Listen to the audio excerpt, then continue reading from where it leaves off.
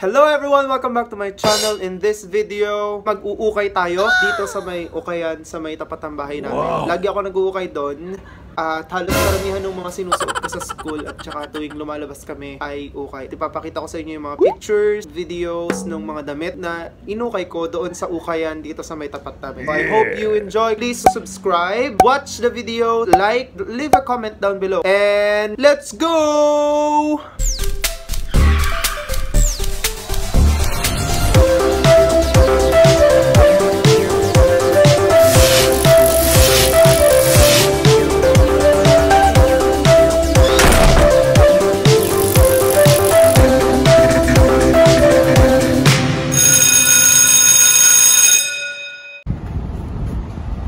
Yun yung ukay, yun, yung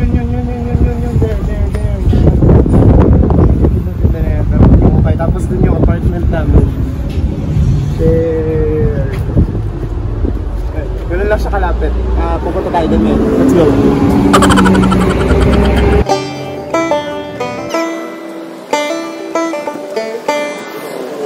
3 for 100 yung ukay. Tingnan lang namin kung meron kaming makikita. And then, papakita ko sa inyo yung mga naukay ko dito before. Kasi karamihan nung nasa closet ay galing dito.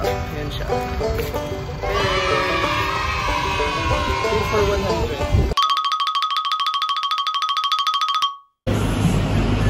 Kailangan natin ito.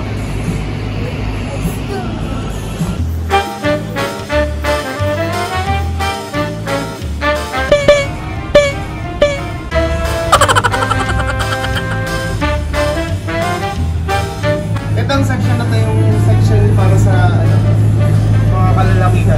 Kalalakihan. Kasi yung itong parang karamihan dito sa ito. Puro pang babae. Ito mga palda, mga skirt na yan. Kung street style or ang bet nyo yung mga parang mga 80s, 70s, 90s ganyan. Maganda dito. Pero dito tayo pupunta. Kasi nandito yung mga ito yung usually pinupuntahan ko. So iniisa-isa ko yan. Hanggang sa makita ko yung gusto ko pants. Karamihan ng pants na sinusuot ko. Pangpasok tsaka pang-forma. Start.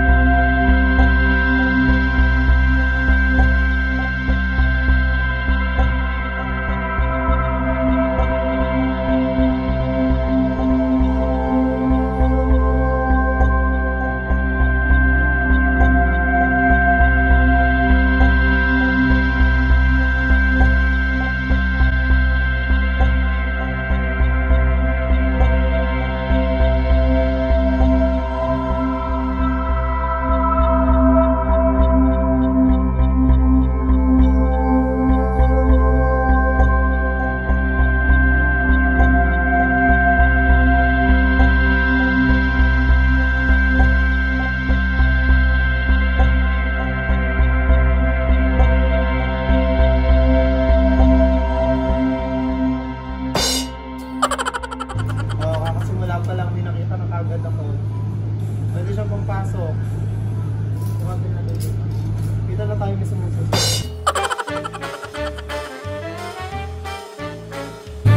Okay, sana ka sumunod. Program na kanyang masyado maluwag. Kapag uukay kayo, dapat matyaga. So, ang ginagawa ko, ganito. Ganito mo siya, tapos isa-isa mo siya ngayon.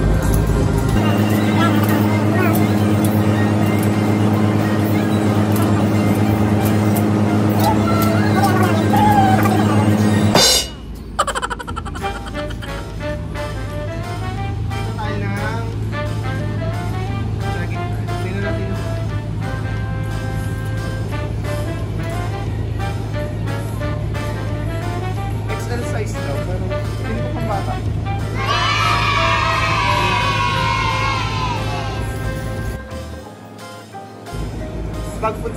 mag-uukayan, dapat ganito ng mga suot para madaling magsukat. Hindi yung mag-uukay kayo pero nakapang ano kayo, Sunday's best. Oops.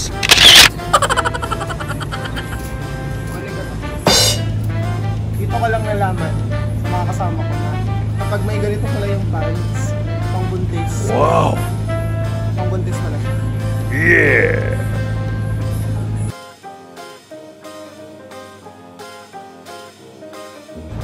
Uniqlo. Yeah!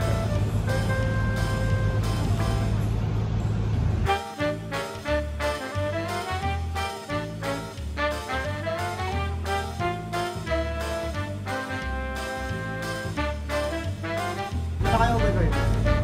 Suting ko na po.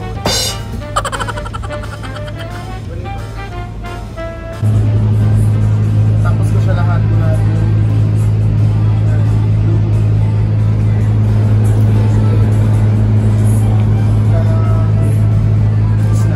dalawa lang yung nakita ko.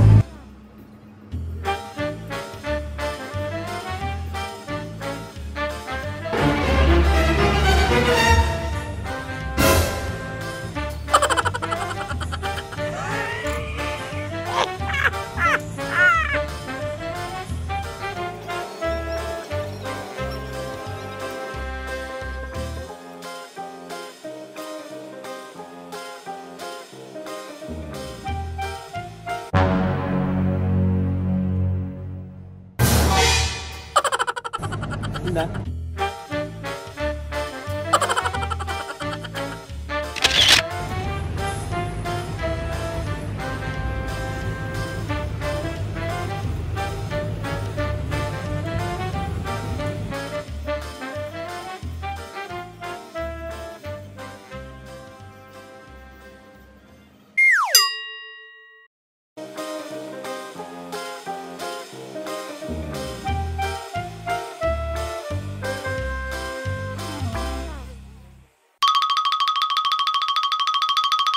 Yan, nakauwi na tayo at nakapag-freshen up na rin tayo. Wow! Ang init doon kanina. Siyempre, nagsukat-sukat tayo ng kung ano-ano. Papakita ko sa inyo yung mga nabili ko kanina sa Ukay. First item is ito. Yeah! Ayan, nakikita ko siya.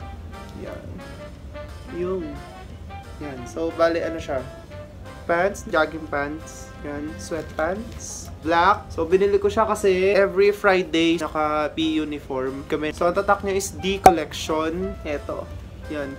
At eto, trinay ko siyang i-search sa internet. Napansin ko na Korean or Japanese brand yung D collection. So, ito yung first item na nabili natin.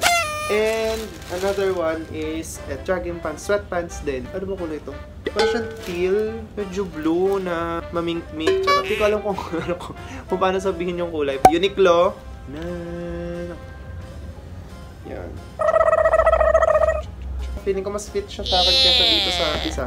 Hindi ko ito masusuot sa school kasi bawal yung kulay. Oh, no! Pero masusuot ko siya pag lumalabas-labas ako, kaya ko siya binili. Though marami naman kanina, parang hindi ko kasi trip sa sobrang dami na rin ng mga nabili ko doon. Halos nagkakamukha-mukha na yung mga pantalon ko. Hindi ko na dinagdagan. Third item na binili ko actually is itong nasa likod ko na. Tela lang.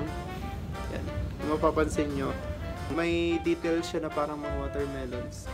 Yeah. Tsaka etong isang to, tela din to. Nakikita nyo na tuloy ang studio. Ito, nabili ko siya before. Tela rin lang siya na malaki. Naiisip ko pa lang na magva-vlog ako. Sabi ko, kailangan ko bumili ng pang background. Ito kagad yung nakita ko, so binili ko siya.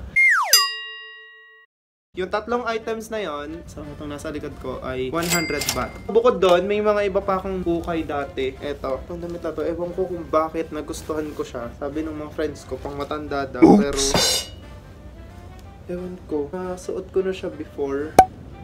Yan, nasuot ko na siya before.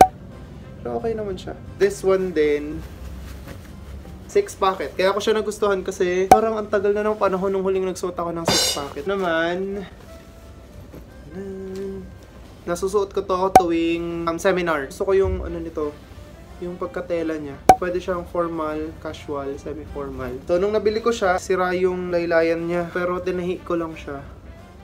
Yan, di ba? Ang galing ko magtahi. And yun, napakinabangan ko ulit. Then, pa rin, Yan. Ito ang gusto ko naman dito na ipampasok ko siya and at the same time na ipang-forma ko siya. So, ito, hindi naman ata kilala yung mga tatak pero maganda siya eh. Oh, may ganito siya sa tabi. Oh, may mga pag-garter. Tapos medyo bitin yung cut kaya gusto kong suotin. Yan. So, binili ko tong isa na. May kasama siya na sinturon. Hindi ko makita kung saan ko nalagay. Suot ko na rin siya before nung Christmas nung sumimba kami. Mahilig ako sa maong. Kahit nung nasa Pinas pa ako, lagi ako bumibili ng mga maong na pants. Actually, ito pang babae. Oh no! Kapag-ari naman natin siya. Nasusuot ko siya. Suot ko to last week nung lumabas kami.